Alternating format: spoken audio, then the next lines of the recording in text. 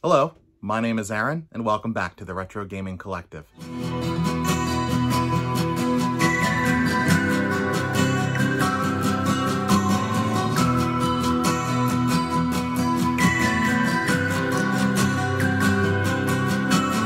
I have another interesting video for you guys this week. It's a whole wide range of stuff that I picked up over the course of the week. I have been to thrift stores, I've been to pawn shops, I have been to retail stores, and I even found some cool things online. But I actually found something really cool this week. It's a GameCube Holy Grail that I've wanted for a long time. And I found it for a really, really good price. And I'm going to show you that at the end, so make sure you stay tuned. But yeah, without further ado, let's dive in and see what we found this week. So before I show you guys what I picked up live and out in the wild, I want to show you a couple of things that I picked up on GameStop's website. If you guys have been watching my other videos, you know that I've been kind of hoarding GameStop trade credit. And I got up to about 600 bucks. At this point, I have spent every nickel of it. I got tons of stuff trickling in, so I will show you all of that in a future video. But it's gonna be some really, really cool stuff, and I'm excited to show you. But to start, what I have this week, I picked up this purple 3DS that my wife has been using much more than I have.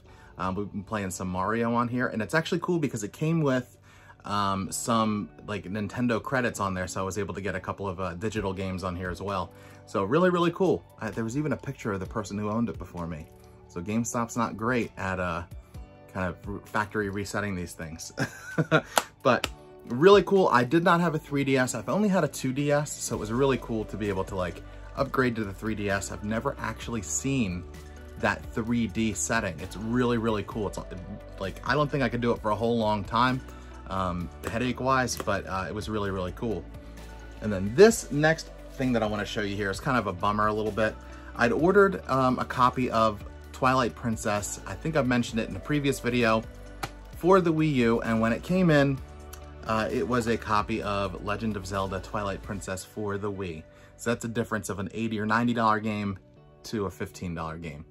So it's just kind of lame, right? And it even the SKU says Wii U. Fortunately, I contacted GameStop online and they were able to get me a brand new copy, not brand new, but you know what I mean, a new copy of the Wii U version. And they said, go ahead and keep this one. So I'm gonna hang on to this even though I already have a copy. So I will say that GameStop made, you know, they made amends for what they did. So I'll continue to buy from them. So without further ado, let's dive in and see what we actually found out in the wild. The first stop I want to show you is my local Goodwill. It's the one that I go to all the time. It's really, really close by to the house. And they've been kind of dry lately. So I've probably been here in the last week, maybe about 5 times, and I've only found something once. I found a couple of DVDs, things like that, but nothing game-wise except for this one trip. And I was actually able to find a couple of things that were pretty cool. I got Sniper Elite 3 for the Xbox 360. I think this is complete. No, it is not. Disc only. But they're $1.99, so it was worth it for me to pick that up for $2.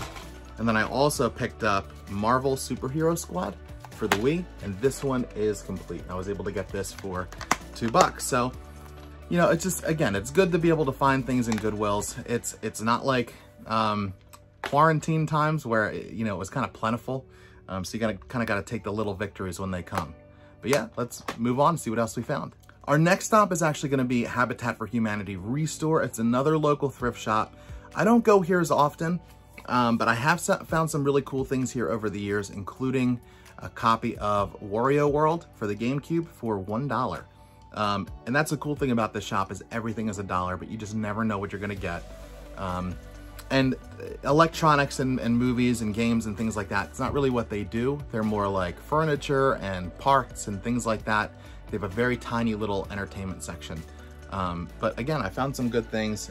This week I went and I found a couple of interesting sealed PC games. Two were Zoombinis, and I don't know if you guys remember that game, but that was one that I played a lot growing up on the PC. I actually sent it to my brother when I found them. I took a picture and it was just like instant flashback for both of us.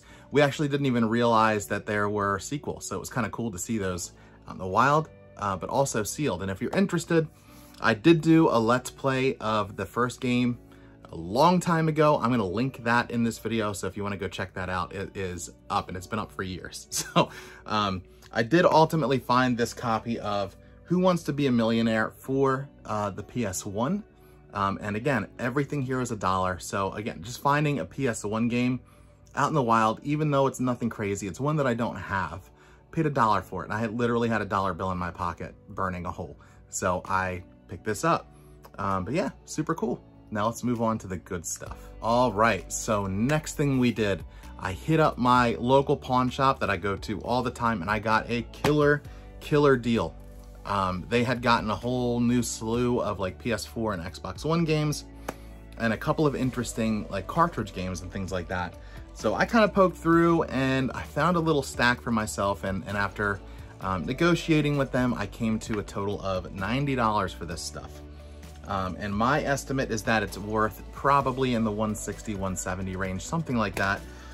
And some of it's actually already sold, which is really cool. I plan on selling everything except for one item for myself that I'm keeping. So I'll show you the two things. Well, one is already shipped out. I got a copy of Red Dead 2 for the PS4. It was sealed. I sold that. That's gone. And then I also just sold this copy of Black Ops 2. It's the Zombie Chronicles edition. This is going out today. And then I also sold a copy of Crash Team Racing Nitro Fueled. So both of these guys are going out today. And then I also picked up these. They're still for sale. Up on my eBay store, I got the Crash Bandicoot Insane Trilogy. I got a copy of Call of Duty Modern Warfare.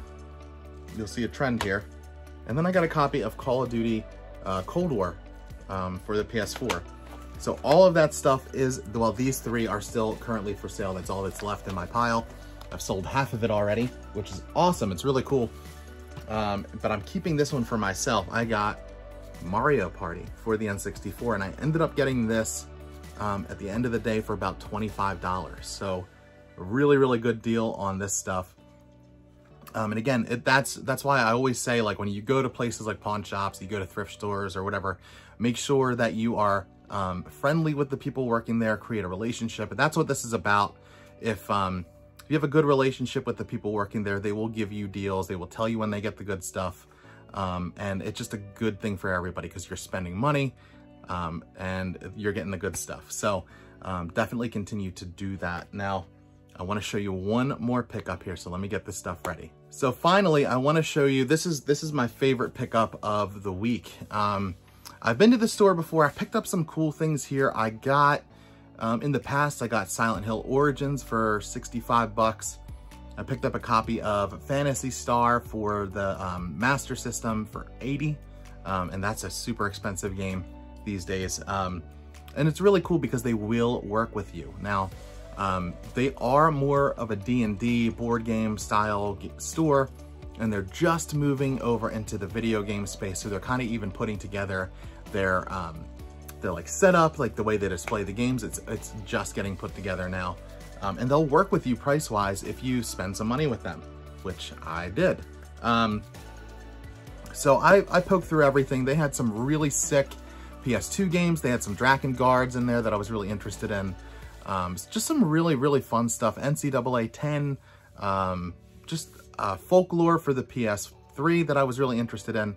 Now, the issue is some of the games are priced higher than eBay. So you kind of have to do some digging. The unfortunate thing is they don't let you access the games. You have to ask for help. So you don't get to kind of like pull out the prices. And so the way that I do it is I poke through all the stuff. I look up the prices of the things that I'm interested in, and if they're reasonably priced, then I will consider picking them up. If they're not, then I'll just move on and find something else. But I did actually find a couple of things that I was really interested in and ultimately picked up. Now, they had this copy. I'm going to show you the first one. This copy of Mortal Kombat Collection. They had it going for $45. It's complete. The only issue is it has like a little tear down here. But even so, this game, it includes Shaolin Monks, Deception, and Armageddon, all the Mortal Kombats for PS2 there. And this sells anywhere from, I've seen it from 60 to 85, 90. So it just depends on, and I'm sure this is gonna, cause me to get a little bit less than I would hope. But still, otherwise in great shape. Like, all of the games are completely, like, immaculate. They're complete. Like, everything looks great. They look like they've hardly been played. I mean, look at this. It looks like it's never been touched. The manuals are incredible. So hopefully that will help me recover some of my costs for the next item that I actually want to keep for the collection. I told you that this was a GRAIL for me. If I can get these back in here, I'll do that after the video. I don't want to hold you guys up. So this is the coolest thing for me. I picked up a copy of Pokemon XD, Gale of Darkness. And this is like, so they had a sticker on it for 130, right? It was in a not a GameCube case. Fortunately, I had a replacement case, and it was a little chewed up along the bottom here, right? And a little bit, not crazy, but a little bit on the back.